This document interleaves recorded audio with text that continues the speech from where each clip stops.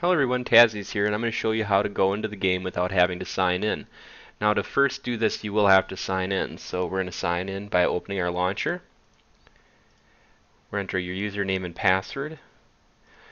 Once you're signed in with your username and password, you can actually close out of your window.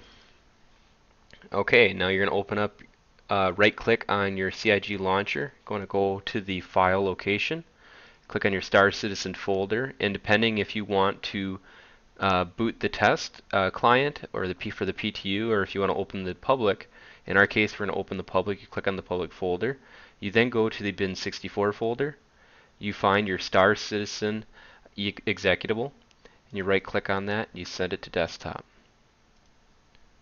Now, depending on how you have your permissions set up, I use FreePie. I use voice attack occasionally, so I'm going to need this client to run as an administrator.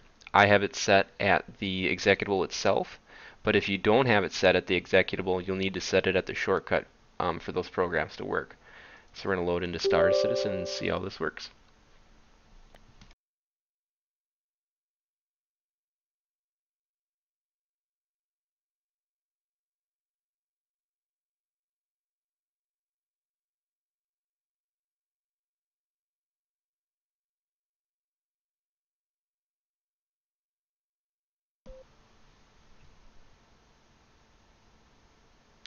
Well, it looks like we've loaded in successfully. Now, occasionally you will get a login failed. It's not a big issue. Just simply exit the game and then launch from the shortcut again. If the problem persists, you might just simply have to log in. It'll refresh that JSON file, and then you'll be able to boot once again from that shortcut.